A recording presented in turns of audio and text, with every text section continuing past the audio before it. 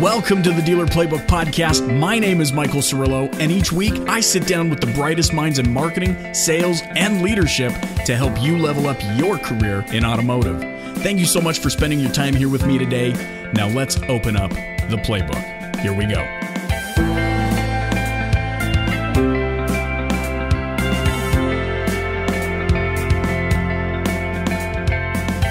Hey, welcome back to the Dealer Playbook Podcast. So glad you're joining me today.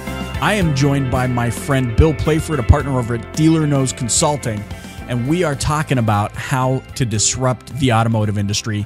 Stay tuned for all the power bombs and nuggets in this episode. Here we go.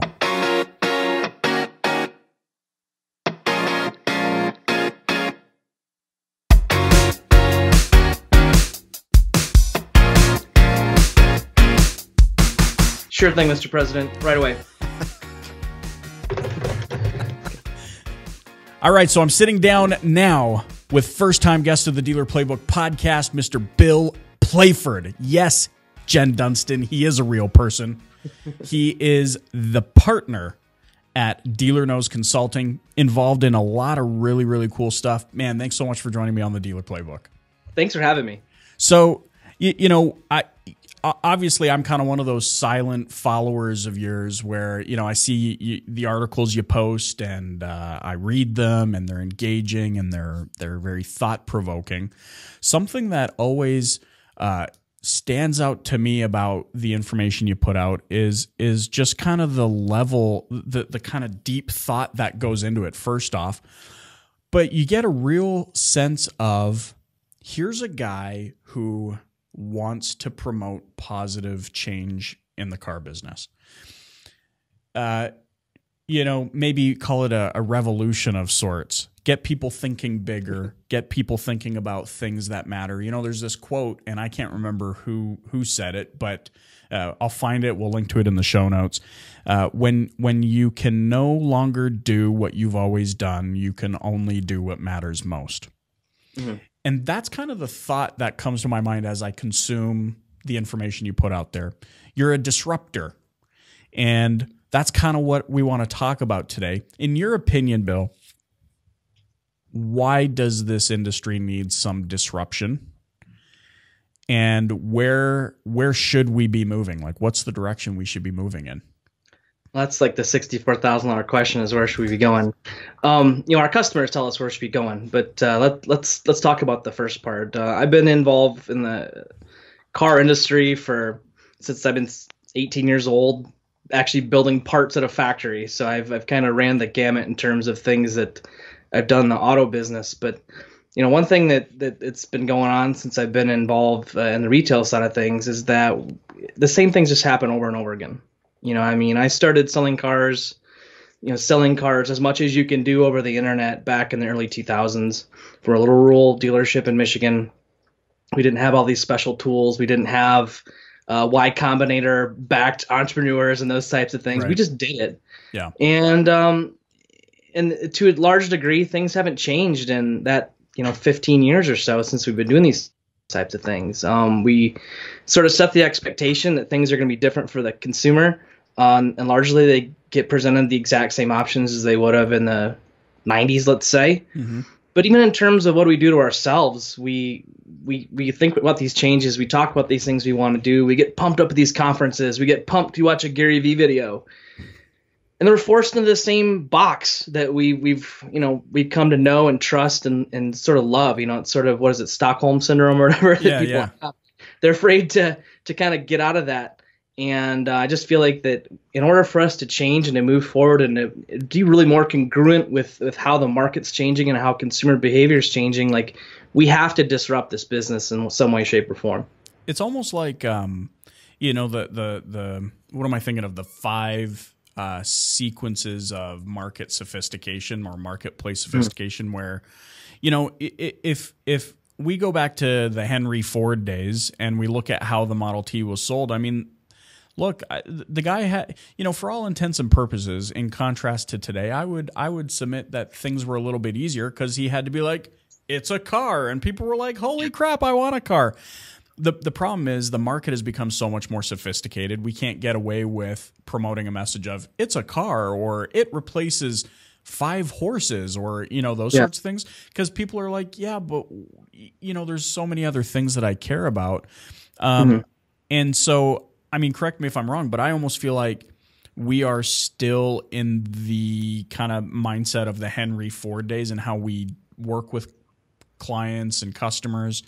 But the customers are sitting here, and to reference what you said earlier, they want so much more, and they're kind of the ones that dictate, that change is necessary or whatnot. So, I mean, what do we do? What should we be focusing on to promote this change?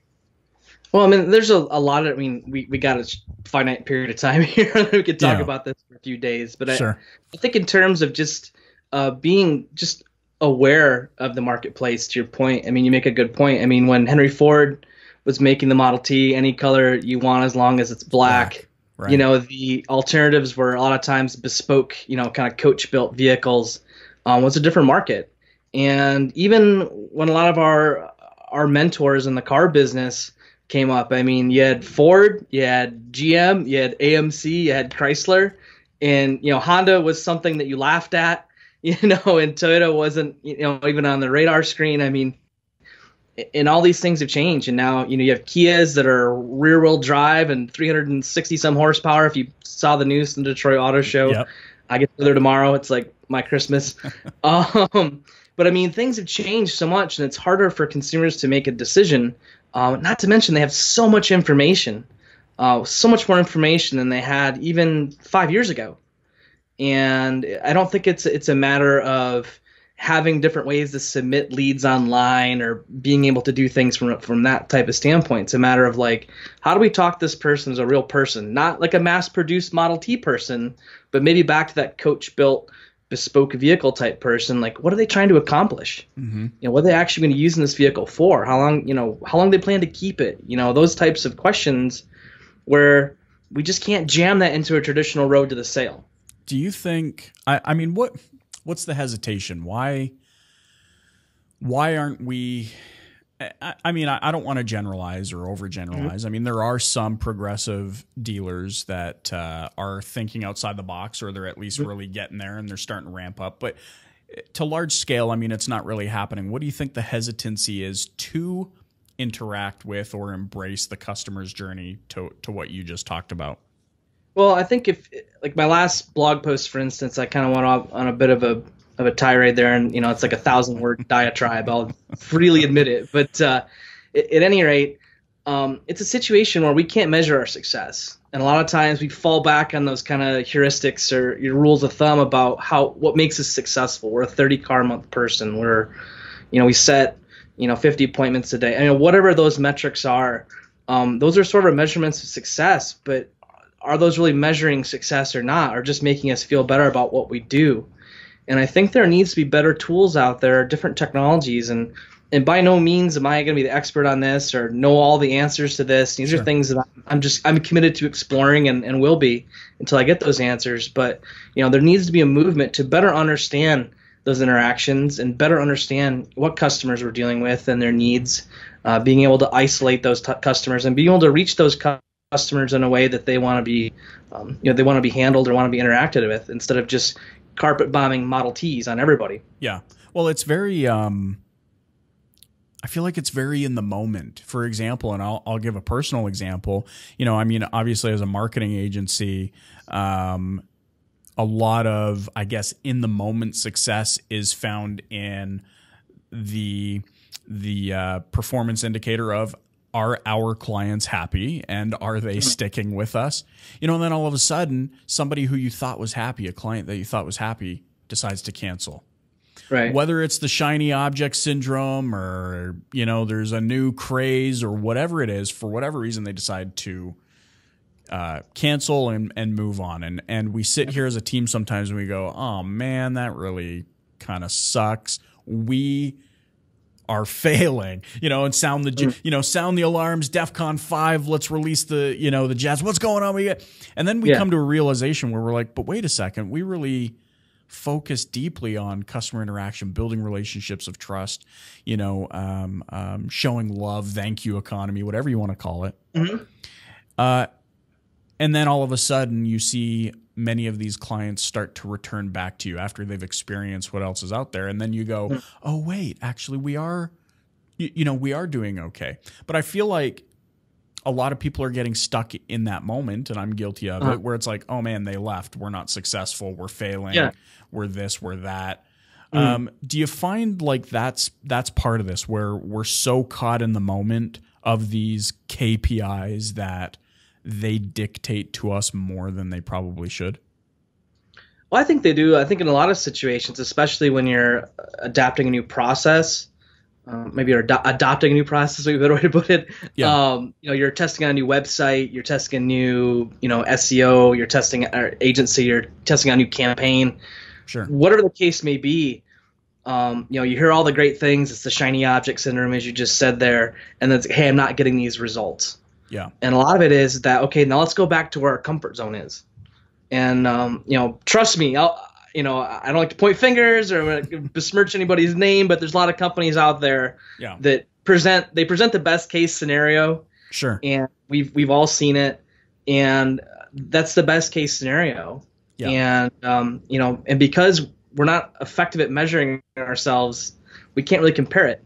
Our KPIs don't line up. Or we don't have enough KPIs to really know if we're performing well or not, or to give it a chance. And so, to your point, some people might just run away and keep going from agency to agency, or we see it all the time, like CRM to CRM to CRM. Sure. Yeah. And sometimes it's not that their fault. It's not the agency's fault. It's not the CRM's fault. Sure. It's that you're not properly measuring your success. It's a human thing. I mean, I feel like, I just had a conversation with a colleague of mine who was like, man, I feel like I'm just running in circles. And I just said, well, hold on a second. What are you trying to achieve? Like, where are you trying to end up? What's your objective? And he had no clue. And I'm like, well, that's why you're running in circles. Yeah. And do you think that plays into this? I mean, just forget the vendors and this clash of dealer versus vendor and all these sorts of things. Yeah. I mean, that's an evidence, in my opinion, of you just haven't figured out as an individual what you want. And there's nothing wrong with that. There's time, you can figure it out. But is that what you're seeing? Is that kind of what you're getting at? Like, hey, figure out what you want first, and then that's going to dictate the path you take to get there? Yeah, to a degree, but it's also understanding the best that you can be and just accepting that. While I appreciate the positivity movement, and you called me a positive person, I appreciate that. But I mean, like, just because I want to beat LeBron James in a slam dunk competition doesn't mean that I'll ever be able to do that. I just won't. Like, I accept that limitation. Yeah. I will never be an Olympic sprinter. I will never be able to swim the English Channel. But I'm okay with that, because I want to be the best person I can be. I want to have the best clients I can have based on that formula of whatever they are. And I think part of the issue is, let's take the vendors out, let's take that out of the equation, but let's talk about just how we compare ourselves at an OEM level. We see a lot of times where we get dealers that are just happen to be in the same geographical zone as like the big city dealership that's got infinite inventory and every permutation of car on the lot. Right. It's not a fair comparison. It's not, and that dealership's like, why, I suck. I'm in my 20 group. It's another thing. I'm in my 20 group and I'm just doing terrible. And this guy is getting $4,000 of the gross on everything. And why can't I do that? Well, it's like that's his market. Yeah. If he's the only Honda dealership in a 3-hour radius, like, he can probably ask what he wants to ask for the cars. He's going to get it. Oh yeah. My service area has a population of 400,000 people. And we do that all the time, right? We're comparing to somebody else's, we are comparing ourselves to our perception of what their success is. And then we fully forget about all of the factors that would contribute to that are just kind of baked in, like the size of their market, where they're located. It's like a San Luis Obispo dealership will not sell as many cars as a downtown LA dealership or something like that. Yeah, I mean, well, and that's, we were talking about entrepreneurship before we went on the call here, but I mean, it's one of those things where you're comparing things that happen in Silicon Valley versus what happens in Topeka, Kansas, or something like that. Like, the guys in Topeka could have a fantastic idea, and they could be cash flow positive, and they can have all these things, but they don't have that cool sexiness of the Silicon Valley. Yeah. and the investors will flock to the guys in the valley, and you can't measure yourself against that. Like, you have to figure out, based on the hand you're dealt, how you're going to make the best out of it. Yeah. And like I said, I don't think it's a defeatist attitude. I don't think it's being pessimistic. It's just a matter of, like, we need to measure ourselves against the best that we can be. Well, we can move, we can move to the valley, or we can move to LA. We could do it there, or we could take 100% market share where we're at. Yeah.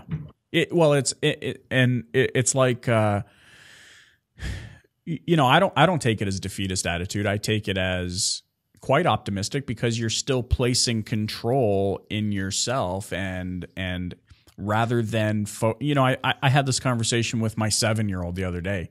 We're sitting there, and in our household we really strive for a culture of gratitude, choose happy, those sorts of things. And he was sitting with me and he says, Dad, I just wish I got this one toy for Christmas. And I was like, that's a pretty cool toy, huh? He's like, yeah. And I said, but what about the other toys? Like, did you get any other toys you loved for Christmas? He's like, oh yeah, I love this one and this one. And then it was a shift, right? And kind of where I'm going with this is, instead of us always focusing on that one thing we don't have, and probably haven't even internalized enough to know if we need it or not, we lose sight of all of that, the things that we already have. One of those things in this context being the control to do or try something.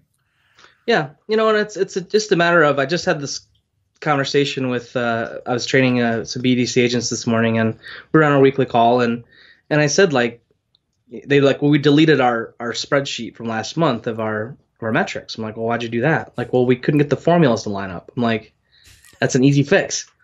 But I'm like, the reason why that's important is because right now you're complaining how bad things are in January, and you're comparing yourself against last month, which is historically one of the best months of the year. Last 2 weeks are crazy. Everybody's busy. Everybody's killing it. And then you go to no incentives. It all starts over again. And this is one of the few businesses really where that happens in the car business. It makes it unique in that respect. I mean, I don't think that, Google has, dramatically lower revenue from December to January. I could be wrong. I don't work there, but I'm just going to go on a limb. You know what I mean? Yeah. Most businesses use quarterly metrics, dealerships use monthly metrics. Yeah. And it's just hard for people to grasp. Whereas if they could look back to January of last year and go, hey, wait, we're ahead of the game. We had, 69 out now, and we only had 53 out last year. Like, we're doing great. Yeah. Year over year, we're improving. Exactly. And see how that changes to where it's like we suck because we're measuring ourselves against something that's not realistic. So December is only comparable to December, basically. It's a big, I mean, you bring up a big flaw. Why do dealers track only 30 days at a time or a month at a time? Is that an OEM thing that we've adopted? It's an OEM thing. I mean, that's the only reasonable answer, because the incentives change. Sometimes they change 2-3 times a month, but I mean, it's the scramble. I mean, you hear it on the agency side. Oh, it's end of the month. Don't call me. We're busy. We're, all hands on deck right now. Yeah.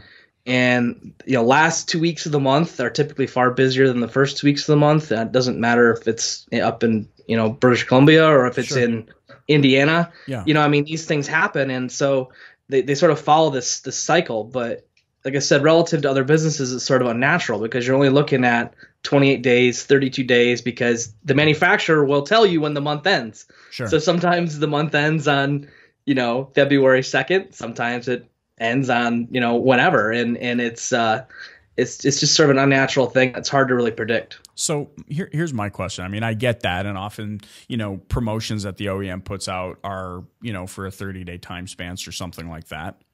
Mm-hmm. But I don't, I would be shocked, and maybe I'm about to get shocked, but I would be shocked if the OEM as a corporation tracked month to month versus quarter to quarter. I mean, when I can't see them sitting down with their CFO and all of the financial team and all that and all the investors and be like, all right, here's our monthly financial plan. They're probably reviewing quarters just like every other business on planet Earth is looking at quarter to quarter. Right. Do you think it's just a disconnect between like the message that gets passed down to the dealer, like, hey, and so they take it as you need to be tracking at month to month, or versus, hey, yeah, here's the promotions. They happen month to month, but you really need to be paying attention to your quarter, and you have the ability to do that. I mean, do you know where I'm going with that? I mean, is there just a disconnect in the way that message is being conveyed to the dealer? Or I mean, I've been to the Renaissance Center. I've never been to the point where they're doing the planning of financing there, but sure. I think it's a matter of not understanding what that looks like. When you, as a marketing agency, do a campaign, like you have a start date and a stop date. Yeah. And you measure the entire time, and that might be 90 days, it might be 60 days, it might be 15 days. But you sort of know what's going to happen after the fact, and you know how that campaign is going to interact with other campaigns. Dealers don't know that. They don't know what's going to happen. I mean, they could do a crazy 60-month 0%. We pay you $8,000 rebate tomorrow. They may not know that. They don't know until it happens. And so oftentimes it doesn't allow them to create a time horizon that they can make those types of plans. And I think if you trickle that down to the individual on the showroom floor, like, they have no choice but to just, trip all over themselves to try to make transactions as fast as possible. Right. Because they can't plan their life. You know what I mean? You don't know what's going to happen until those commercials hit, or the radios hit. Some people are really good at, marketing their database and doing those data mining things. Like, as a whole, even if these dealerships are using that technology, it's not used to its fullest potential. You can't really plan for what's going to happen tomorrow. And so your only choice is to just absolutely go bananas for that month, and then coast for a couple days, maybe, let the dust settle and get your paperwork organized, then you're back at it again. It is I feel like I need to go take a Pepto-Bismol just, and some, like, I don't know, antacids to, like, help alleviate the anxiety that I'm starting to feel in my stomach. You really do get a sense. Wow. I mean, it's not that dealers want to be running around like chickens with their heads cut off, but they have been forced into the chicken coop by the OEM. So let me ask you this, because that's a big problem. What are some simple things you think, or that you've seen dealers can do in their own store, and not worrying about the region, the 20 group, the whatever, because I know that they will focus on those things anyways. But as the dealer principal, general manager, whatever, of ABC Motors, who's currently in the chicken coop, what are some small things I can be doing to affect change in the atmosphere of my dealership today?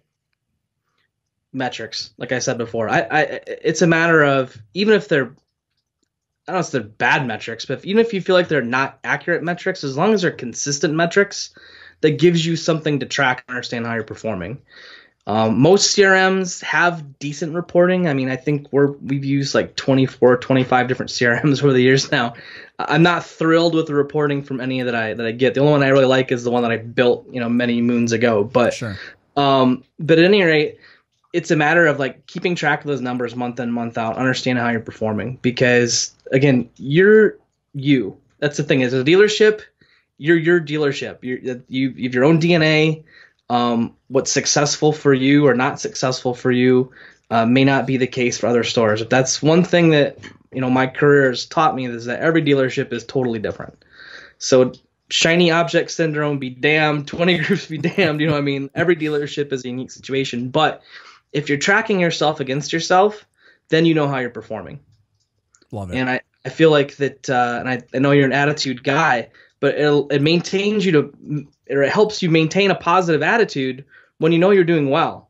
If all you ever see in your system, or your OEM updates, or in the market, or in your 20 group or whatever, like, if you feel like you're doing a poor job, well, if you're measuring yourself against yourself and you're on a positive trajectory, you're doing something right. Sure. So that's something that we can all do, is just make that commitment. I mean, we actually built our own tool to actually track performance of BD agents, because we just couldn't find a good tool to assess that for us. We had to make our own. Little us, You know what I mean? So, but it's that important to us because we want to be able to let people know how they're performing month in and month out, Yeah. on a granular per lead level, but just show them, like, go back and show them a positive trajectory and then benchmark them against people who are like them. Like, hey, if you're using a similar process, this is what 4 other dealerships are doing that are similar to you. This is how you're performing. You're doing a damn good job. Pat yourself on the back. Don't feel bad. Yeah. Do we all want more? I hope so. We're in a commission-based business for the most part. I hope we want more, but the fact of the matter is that if we keep that positive attitude and we feel good about what we're doing, it's going to affect how we work. When people get down and they get upset because the information they're getting doesn't feel right, if they feel like they're getting browbeat, they got something somebody yelling at them in their ear that they're not doing a good job, like, it sort of poisons things. If somebody is yelling at them, telling them they're not a good job, that person needs to be fired. Perfect world, my friend. Yeah, right. I mean, what I love about what you're saying here is it really it really embraces the individual aspect. Hey, your dealership is unique. There is no other Michael Cirillo out there. There's going to be people that are similar to him, going to have similar challenges, all those sorts of things, but you are unique, and therefore all 80 of your staff are unique. That makes your store truly unique. So let's talk about, let's sit down and really discover what your definition of success is so that we can come up with, I mean, you're saying, hey, the key performance indicators are really based on what your definitions of success are, what goals you want to achieve. And on the flip side of that, once we set those things up, or once you've identified those as the dealer, who cares about what other people are doing? Because they're not following the same course as you.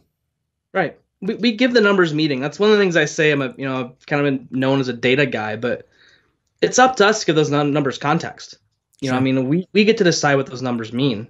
Right. And if they're showing success, they're showing a positive trajectory, we're making more money, we're selling more units, whatever that goal is, let's track it, let's measure it, and let's understand how that, how one metric affects other metrics. It allows us to really, create a bigger picture and understand how different things influence our business. Yeah. I love this.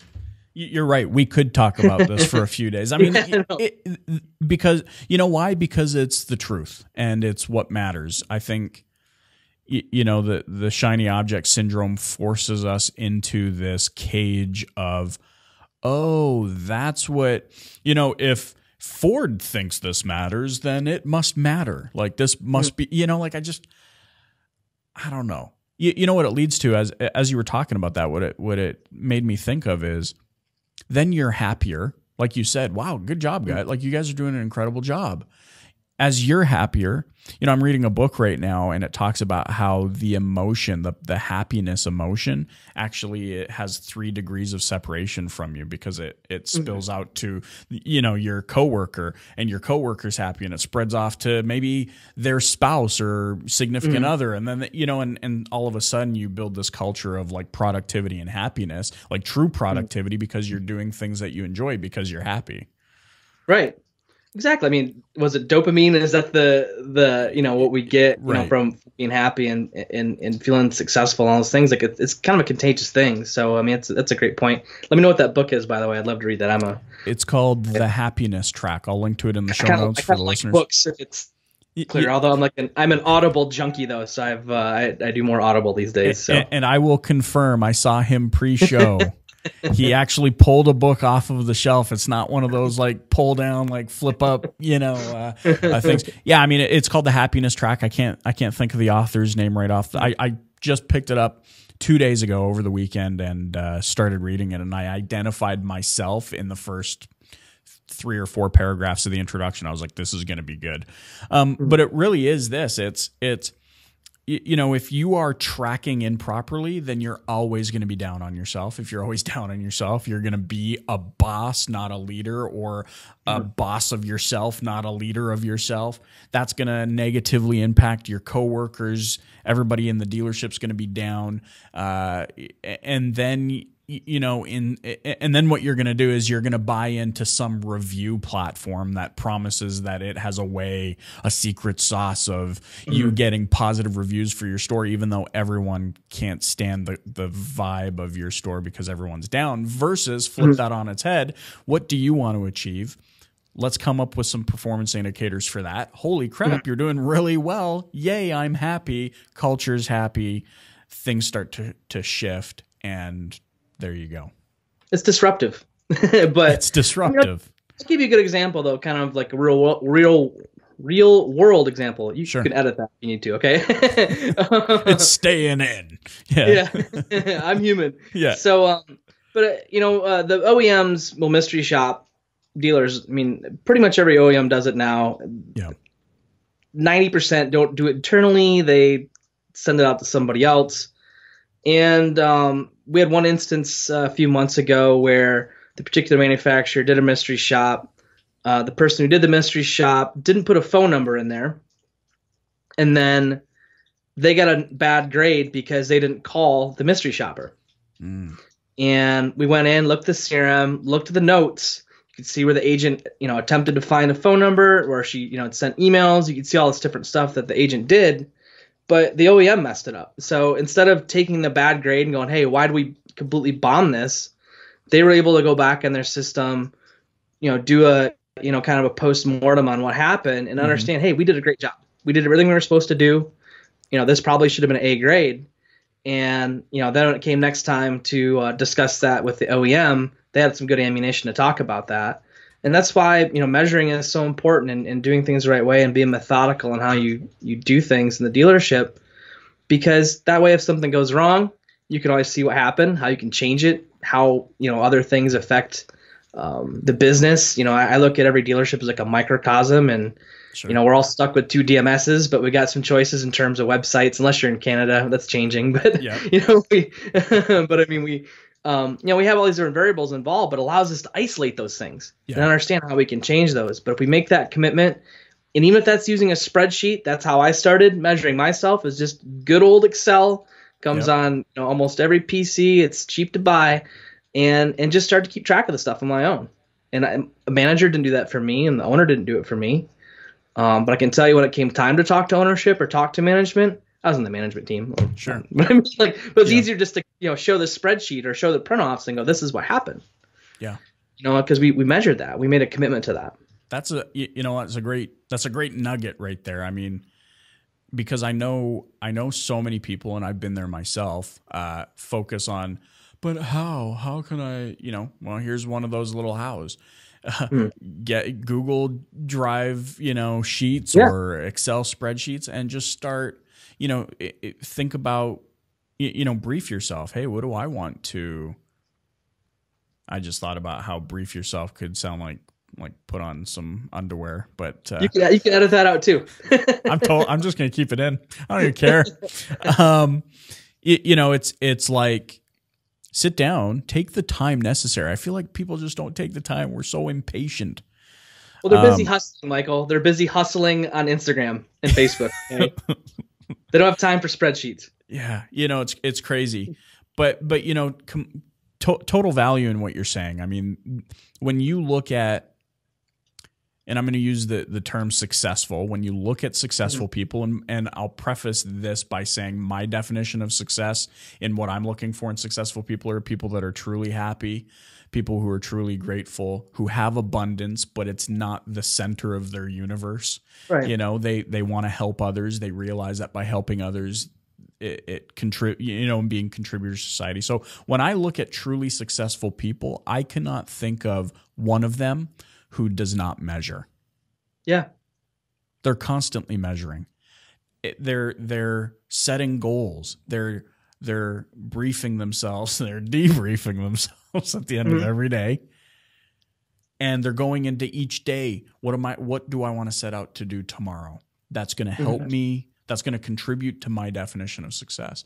So for those of you listening or watching, if you're not taking the time to do that, what makes you think that you're going to get any different results? It reminds me of what my dad used to say. He's like, it's like doing it that way is like sitting in a rocking chair. There's lots of motion, but no movement. Yeah. That's a great analogy. I love that. And a lot of people are just sitting in that rocking chair. And so, what you're talking about here, Bill, is something so simple. Like, it's so easy for somebody to just log into their computer and consider, what do they want to track themselves? How did I do yesterday? I'm comparing myself to who I was yesterday. Am I moving forward? And and it's almost this philosophy of, what does it, be the change that you want to see in the world, or something like that? Like, it starts with you. You're the epicenter of disrupting the industry, so to speak. Love it, man.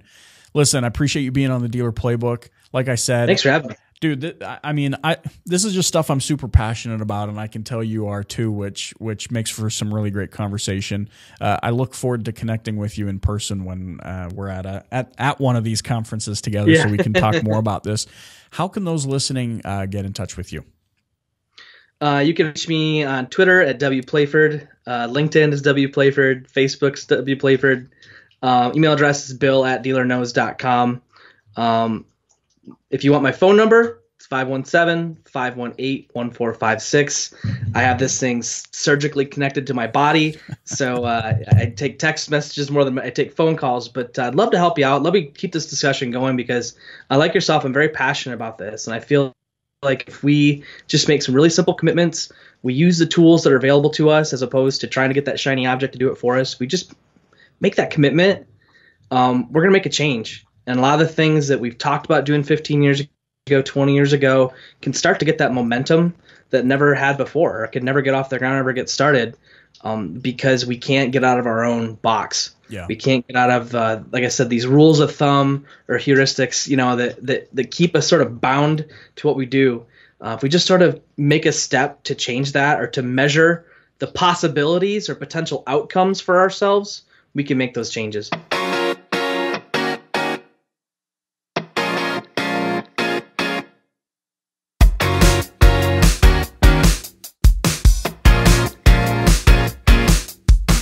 All right, so some of the things I really enjoyed that Bill talked about, a philosophy that I really buy into is the concept of, you changing yourself first and kind of being in that perpetual cycle of improving yourself, knowing that it is going to have a positive change on those around you. Like I said in this episode of the show, I'm reading a book right now called The Happiness Track, which I highly recommend you check out. I'm going to link to in the show notes, which talks about this concept of improving or increasing our happiness and what effect that has. And you kind of heard that laced throughout this episode in some of the things that Bill was saying. I mean, if you are constantly down on yourself because you feel like you are not achieving the objectives, many of which have been imposed upon you, then you're going to be in this cycle of just, feeling down, feeling like you're not accomplishing anything. We need to shift that. You need to take some time and identify the things that you want to achieve in your life, in your career, and determine what the key performance indicators will be to hold you accountable. You're going to measure all along, and something I'm pretty positive will happen. You'll recognize how much more you are feeling feelings of fulfillment, how much more positive you feel. You're going to notice the impact that has on your productivity. I mean, that really, in my opinion, is how you disrupt what is currently happening in this somewhat stagnant, stale mindset of an industry, is by affecting yourself, having positive change happen within yourself. That's going to spill out. It's going to affect others. They're going to want to be able to do the same thing, and it just grows and grows and grows from there. If you are getting value out of the Dealer Playbook podcast, I would love a review on iTunes. Make sure it's an honest review. I don't want any puffed up this and that. It's got to be an honest review on iTunes. I would love and appreciate. Also, if you feel free to share out the show and spread this message. I am on a mission to enrich and empower automotive professionals all over the world. I am so glad you are here and a part of this. Let's take on this mission together and just spread the good word. That's all I got for you this week. Keep the playbook open and dominate.